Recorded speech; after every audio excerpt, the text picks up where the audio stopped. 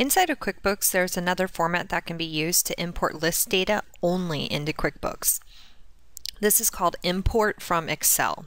So if I go into File, down to Utilities, Import, and I choose Excel files, I'm going to go ahead and say don't display this and say no. It's just saying, are you sure you want to do it this way instead of the next way we're going to show you? All right. And I'm going to go ahead and select the customer template. And here I want to go ahead and say, again, don't display this. Saying, do you want to continue with this import? I want to say yes. All right. And then it's going to pop up and show me the format that we can use to import customers in Excel in this way.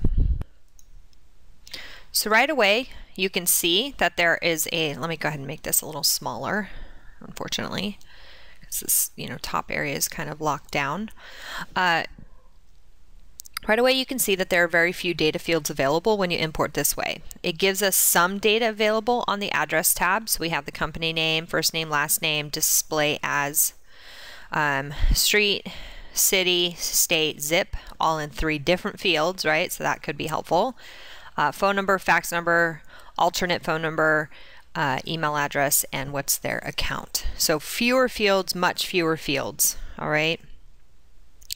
I'm going to go ahead and set up, well, we see the customer here.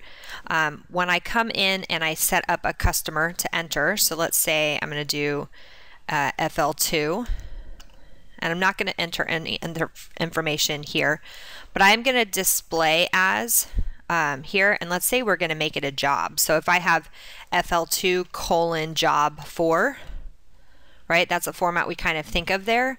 So it doesn't like that. So we're not allowed to import jobs in this fashion. So we can't import them here. So I'm going to go ahead and get rid of that.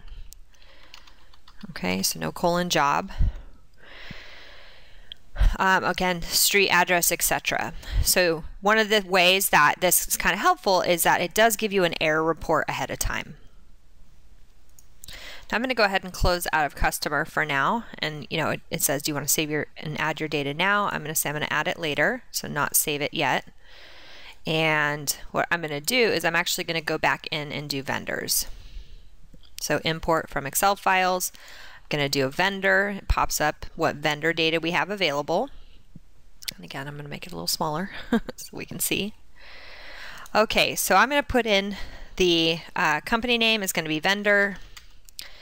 And it's going to say, again, Joe Adams, let's say this time. Street, 123 ABC Street. City, Austin. State, Texas, 12345. And I'm going to go ahead and put in the phone number. Fax. Alternate. Oops, 333. x@test.com, and the account number 123456. Okay, I'm going to go ahead and add my data now so you can see what it looks like. So again, this looks like a very simple way to get information in QuickBooks. Save and add my data now.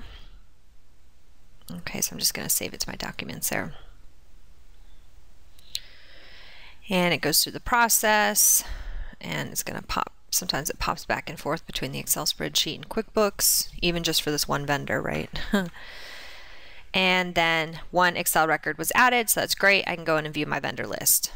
So now I'm going to go look at my vendor. When it imports the information here, so I have vendor, right? Main phone number, alternate phone number is there, right? Which was not there on the IF file. The fax number is there, the main email address did come across, but look at the address details down here. So we have, first of all, the first name, last name is in the first column, which doesn't really, or the first row, so bill 2-1, doesn't really make sense. Then we have the vendor name, then we have street, city, street name, and then we have a space before city, state, zip.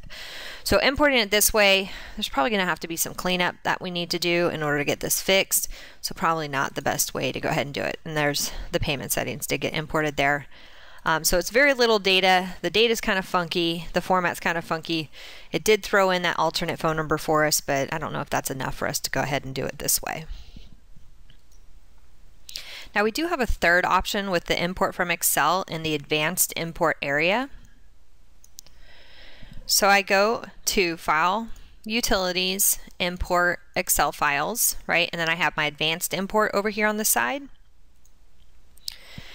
From here, I can go in and set up an import, so I can browse, right? And I'm just going to browse for any Excel document. Let's see what we have here.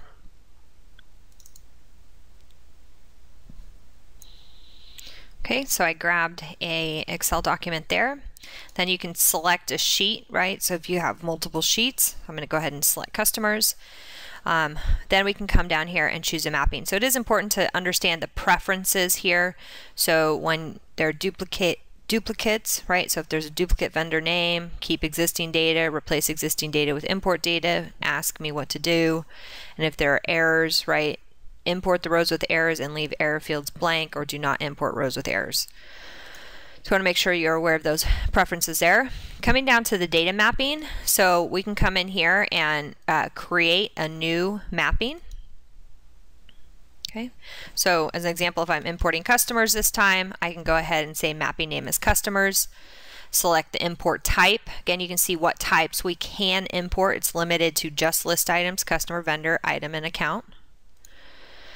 All right, when we import there, we have the job or customer name here. So again, what we're showing is this is showing all the fields available to import into. And then essentially QuickBooks expects that you have an Excel document with columns tied to those different pieces of information, the different boxes of information. So again, when we're looking at job of or customer name, right? So what we want to do is understand what those fields mean. So job or customer name here, we would need to make sure that it's imported in with that customer : job if it is a customer and a job, right? Because that's how QuickBooks is going to understand the data. A lot of times if I'm using this format, there's a lot of troubleshooting that I have to do. All right, and especially because it's not, it's not like you do it every day. Even with conversions, maybe we do, a conversion a week or once a month or something like that. So it's not like you do it every day. So sometimes I have to go in and remind myself again, what format does it want it in? Opening balance, we like to leave these blank. Don't put anything in there. Company name, salutation, first name, last name. So these are all fields we're familiar with. Contact, phone number, fax number, alternate phone number, alternate contact. So we do see those in here. Email, billing address 12345, shipping 12345, so very similar. So your city, state, zip has to be in one cell. Customer type, terms, sales rep, the preferred send method is here, right? We didn't have that on the other in the IF file. Tax code, tax item, resale number, price level, account number, credit limit. Preferred payment method is also here, so that's something we didn't see in the IF file. We did talk about how credit card numbers can be imported, so here's a way to get those credit card numbers into the system. Then we have our job status, job start date, end date, description, type, if it's inactive, and then a note. Okay, so all those fields, the majority of the fields are there. We just don't see those account settings. Those account settings, they just really don't want us to use. All right, so let me go ahead and switch it over to vendor so we can be aware of those fields too. Name, opening balance, company, citation, first name, last name, address, right? Contact, phone, fax, print on check as, vendor type, terms, credit, limit, tax ID, eligible for a 1099, is inactive, and note.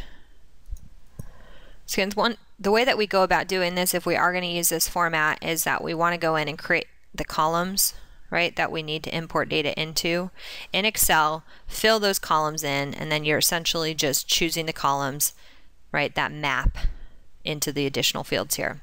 So notice on here, one of the fields that's not available that we don't see is our custom fields. So that was always one of the biggest limitations. A lot of times we'll use custom fields to enable us to do certain things in QuickBooks when we're doing conversions, and so the fact that we can't have custom fields on here is kind of a problem. So I'm looking at the pros and cons of paste from Excel. Import to Excel. Made a quick change there. The pros, advanced. The advanced way gives you more fields to import data into, but you still need to understand, right, the format. It doesn't really give you sample data there, which is a con. So you still need to understand the formats from ways like IF files, as an example. You can save your mappings for future use. So when we're inside of QuickBooks here, I can save that mapping once I create it one time. And then if I need to import more data, so again, we're talking about 20,000 lines, I want to do 1,000 at a time, it'll save that mapping for me and I can reuse it. It does give you a little bit of error information. It'll tell you what didn't import. As an example, it doesn't give you a lot of details on why or anything like that. So if you're getting a whole bunch of kickbacks, like it doesn't say it needs to be in this format or anything. Okay, so not a lot of information there. The sample data again is not, so on the con side, sample data is not really accessible. You have to kind of test, play around and test with it. Simple import does give us a weird format, so we want to make sure that we are aware of and doing, test importing a couple items before we start shoving 1,000 items into our lists. And it's lists only, and of course there's no undo, so if you need to make an Excel or backup, there's no undo on any kind of importing in QuickBooks, really, so you need to make a backup no matter what.